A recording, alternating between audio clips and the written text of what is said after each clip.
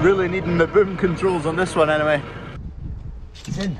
Sin like sin. Attempt 2, attempt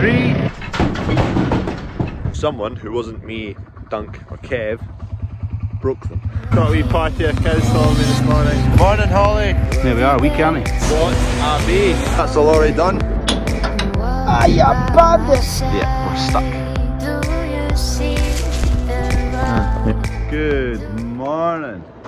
Let's get that yoke going. There's the drill. It's all finished with. Apart from sunflowers, and there's a wee bit of grass to do as well. Just as well, there's not a pound sign indicator above it. That'd be a soul destroyer. Here's one of our first year calves. Not much of a calf anymore, is it? It's a beast. So it's going away to the slaughterhouse because it should be about the weight, but we'll see what it comes back as.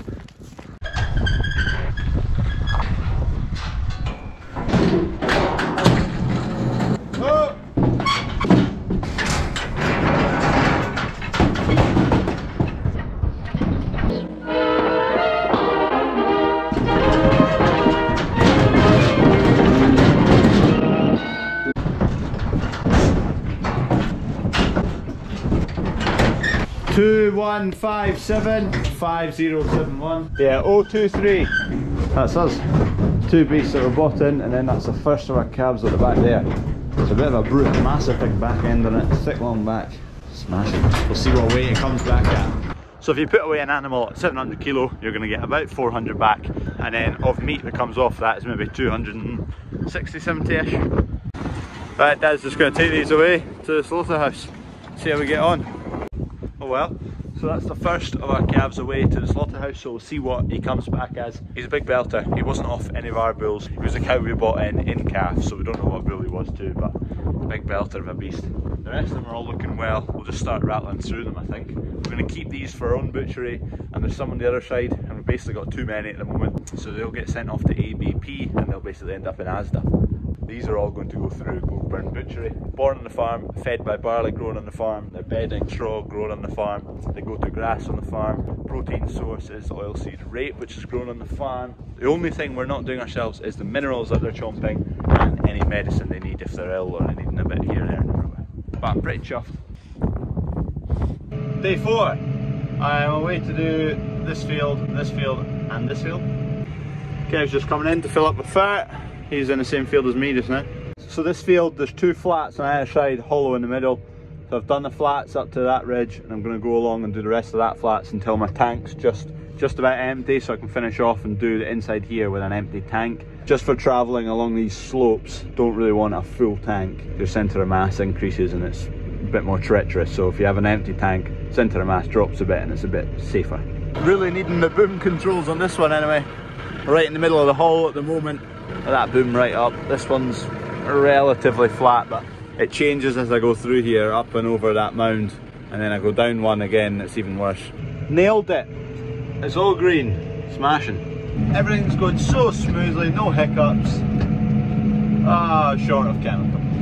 Short by 2 litres. Really annoying. So basically last field's only getting half dose that we were planning on putting on. Anyway, can't do much about it now, so we'll get the last wee bit spread. Fencers have arrived, right there. There's a few of them there, there's guys in a truck up there, there's a van up the top, so I'm trying not to drive into this ditch. So half the cows and calves are going to go into that field that's getting fenced. We've got electric wire around the top. It's needing new grass in it, but it won't be that dense this year with cows. Probably more dense next year. Just had a bit of a shocker of an hour. Flow control valve, which sits just right there. Turn it on, and it wouldn't go to the flow rate you're looking for. It would go to a really high flow rate. So a bit confused why it was doing that. Stopped, tried to fiddle with a few things, sort it out, change the flow rate, make sure it was on auto, and turned it off and on, and unplugged things, and blah blah blah. So I got a hold of the sprayer guys, and down there there's a wee yellow knob you can see. So that's a valve down there, controls the flow. You're not meant to manually turn it, but it wasn't working. So wound it right the way down, came back into the cab, started getting going, and then it sorted itself out. It must have been stuck right in the end position. It must have wound its way right the way out and got too far to the end and got stuck. Bit of a weird one, a waste of an hour, but done now, it's fixed and it's working.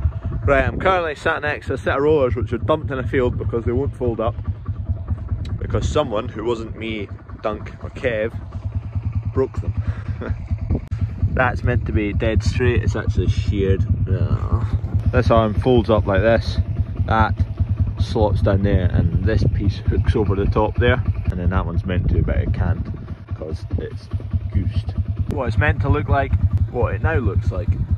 Anyway, at least it happened once we finished the last field, so they're going to be abandoned there until we get round to fixing them. Just filling up, soaking up the water, shooting for 3,200 litres. Wheat prices update. Nuts, absolutely nuts. Spot price right now, you could sell it for 340. Crazy. You can sell for September harvest time for 285 or something like that, 290 maybe, which again is nuts. Theoretically, if we get decent yields, touch wood, this harvest will be a good year, because most of our production costs are ticked off and done. We got our fertiliser a while back. Okay, yeah, diesel's expensive, but seeds all on the ground, fert's all on the fields or in the shed. There's not too much variability there, but next year that's absolutely bonkers.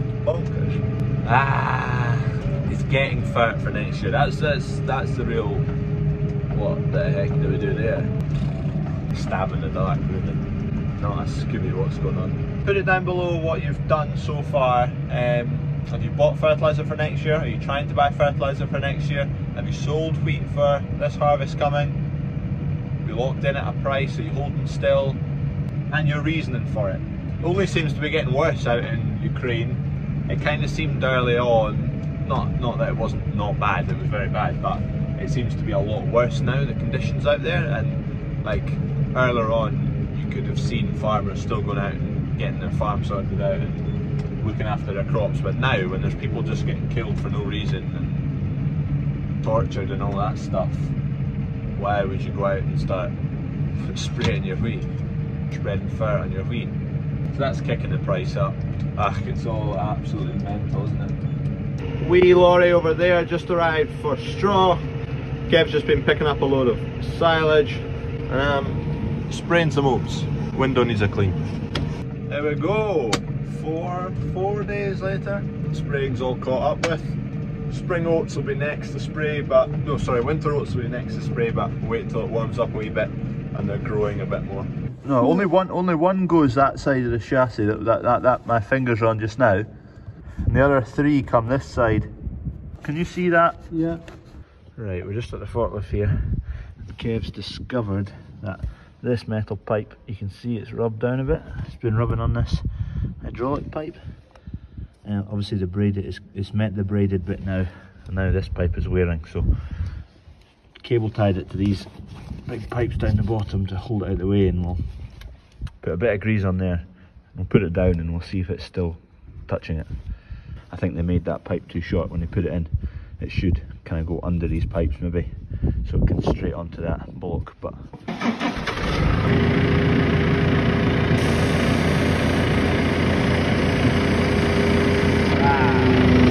still interferes. We need to pull it this way a bit and down rather than that way, because it just hits other pipes. Attempt 2, attempt 3. That is a lot better. Put a bit of paint on it and we'll just see over the next few days if it keeps rubbing or not. Hopefully that's it done. Kev's given it a full grease. That's how he noticed that pipe that was rubbing. Probably been rubbing for a while. It will have rubbed through the rubber of the flexi pipe and then got to the braided bit, and then the braided bit, because it's braided and there's more friction, it'll have started to rub away at the steel pipe that runs up the boom.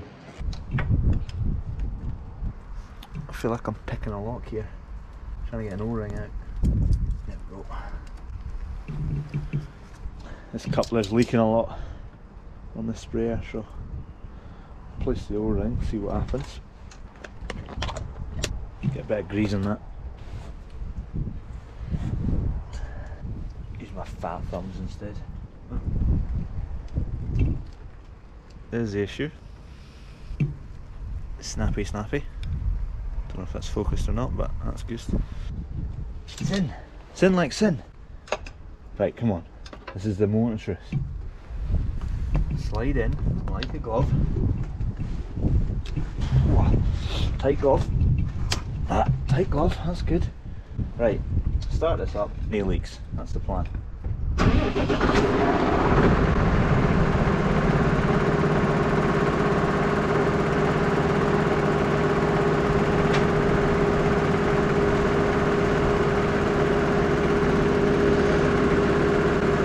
No leaks yet. Haha! I think we have problem solved. Smash. This was the issue. I'd obviously worn down the base there and broken. I actually didn't know there was one of these in the couplers. I thought it was just an O-ring. It's like a wee plastic washer. So I took a good one out of a return which doesn't get used and put it into the feed that we do use. You need to order one of these to replace the return that we don't use. So cheers for watching. Like and subscribe. Red button if you've not subscribed already. Yeah, I think you should subscribe up in that corner. Click another video down there. It's either that side or that side. Not too sure. Never get it right. Anyway, cheers. See you tomorrow.